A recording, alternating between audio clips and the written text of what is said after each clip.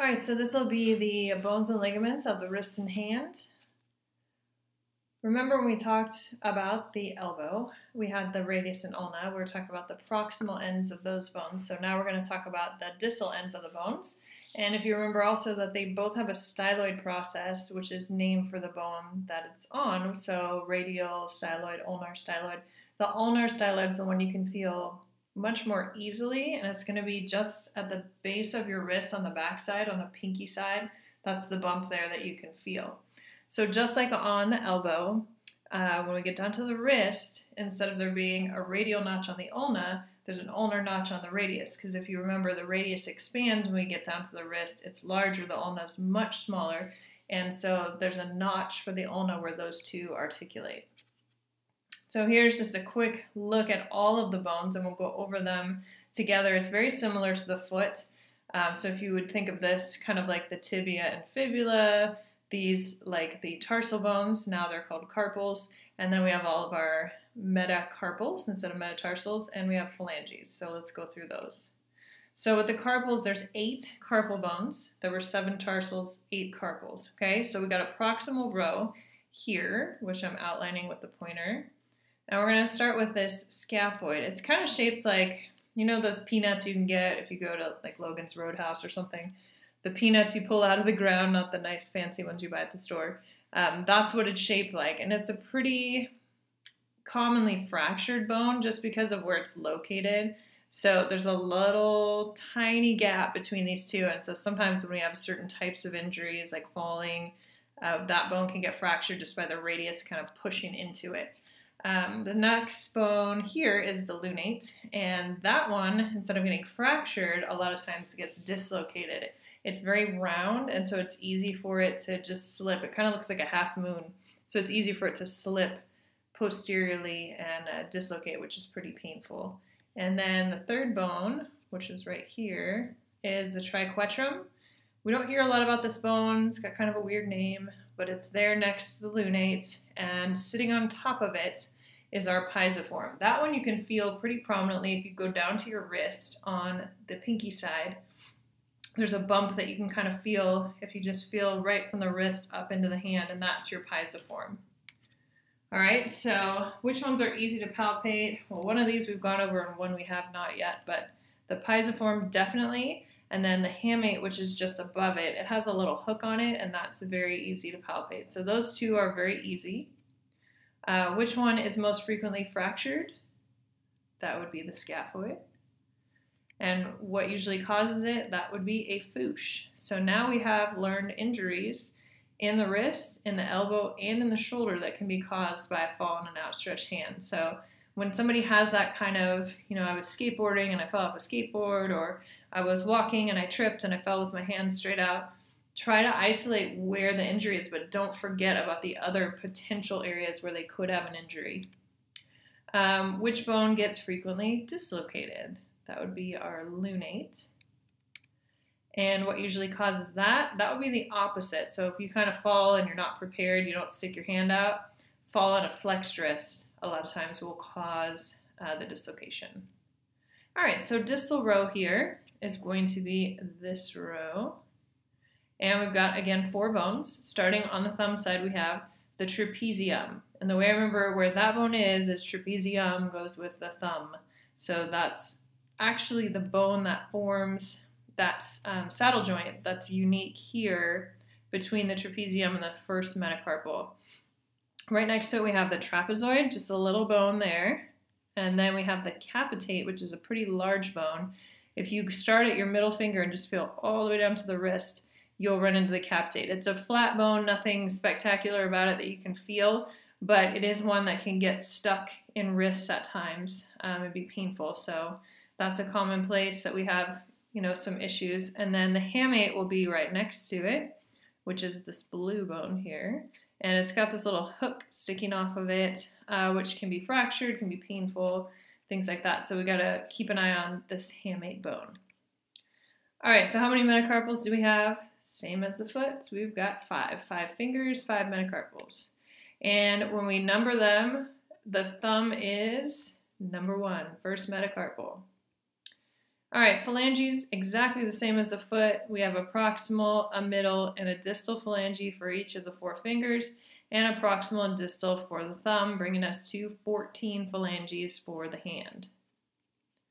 All right, now we're going to move to joints and ligaments. There are many, many, many, many joints and ligaments in the hand.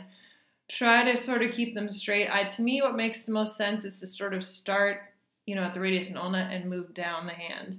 So we're actually going to do that and start right with the radius and talk about the true wrist joint, which is between the radius and these 2 bones, which we just talked about. This one is the scaphoid, so we've actually flipped the hand upside down now. Scaphoid is here, lunate is here, and that is technically your wrist joint. Okay, we've got 8 carpals that move around. What type of movement is happening in those carpals? It's going to be a gliding movement, which makes sense because they don't twist, they don't do anything. They're just little short bones, so they can't work like our long bones do. So they do gliding, and so that's going to put them into what category of joints? Back in your mind somewhere. Condyloid joints. Okay, so the wrist is a condyloid joint. How many axes can the wrist move in? Careful with this one. The answer is 2. Now, if you thought it was 3, because you're thinking, well, I can flip my hand back and forth, that movement is actually coming from your elbow, from the head of the radius, that round head. So that's an elbow movement, not a wrist movement. If you hold the wrist still, you can move it up and down and side to side. But you can also do what other movements? Circumduction. So you can move it in a circle because it does move in more than one plane and axis.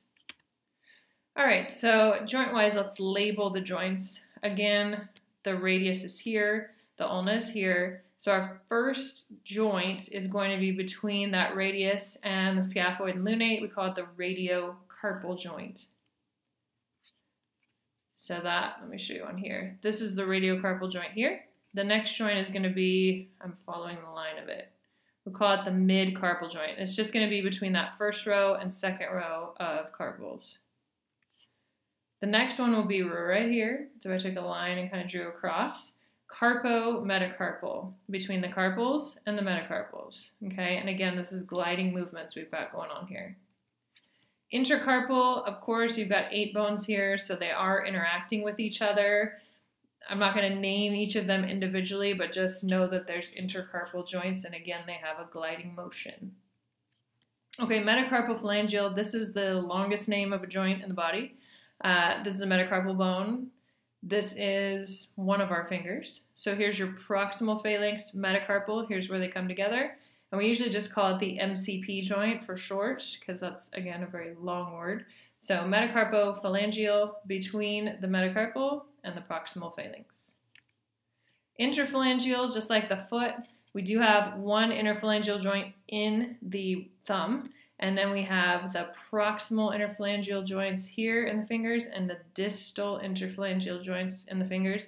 I think these are pretty good pictures for you to visualize how the joints work in the hand, so definitely take a look at those. All right, on to the ligaments. Again, the capsular ligament is appearing because we've got that joint capsule around the joint, so it's going to run between the distal radius and ulna into the carpal bones and form the joint capsule. We have a volar radiocarpal ligament. This is really, again, if you're in an anatomical position, on the palm side of the hand, just stabilizing the front of that wrist joint. And then on the back side, you'll have the dorsal radiocarpal, smaller ligament, okay, because we have more stabilization on the volar side, but this will be on the back side of the hand. And then the next one you have is going to be your radiocarpal or radial collateral ligament of the wrist. So that's going to run on the thumb side. If you think of it similar to your elbow, it's going to be on the lateral side. So you could technically call this the lateral collateral ligament of the wrist. That's not commonly used, but technically that would be a correct name. And then on the medial side, we have the ulnar collateral ligament. Same thing, it's right here between the pinky bone and the ulna. And again, if you wanted to call it the MCL of the wrist, you could do that, but generally we'll call it the ulnar collateral ligament of the wrist.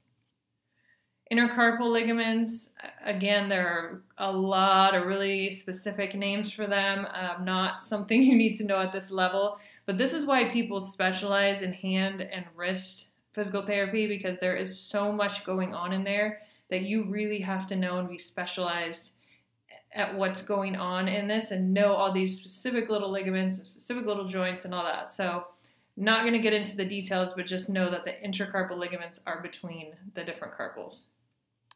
Carpometacarpal ligaments, again, same as the joint, is going to be between the distal row of carpals and the metacarpals there. Okay, and each one of those, just to give you an idea, each one of the 5 has 4 ligaments. So now we're talking 20 ligaments just at this one level, if that gives you an idea. I'm not going to ask you specifically about these. I just kind of wanted to give you an idea of, hey, there's a lot of stuff going on at each level of joint in the wrist and hand. All right, there's another picture, full-size picture for you to be able to view all of the ligaments.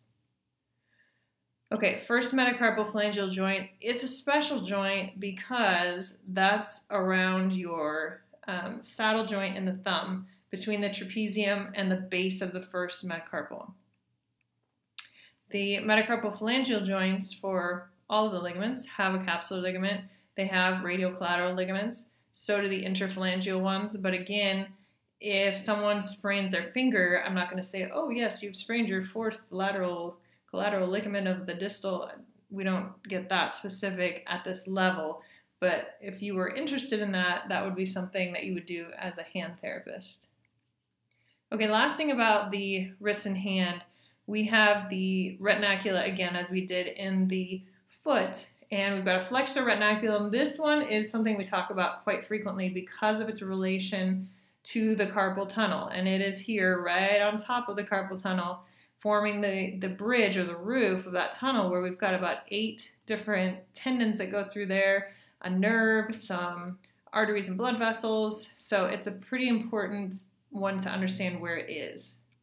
And then we just have the extensor one on the back. It's a smaller space, but that does allow for the extensor tendons of the wrist and hand to pass through the little tunnel that it creates on the back of the hand.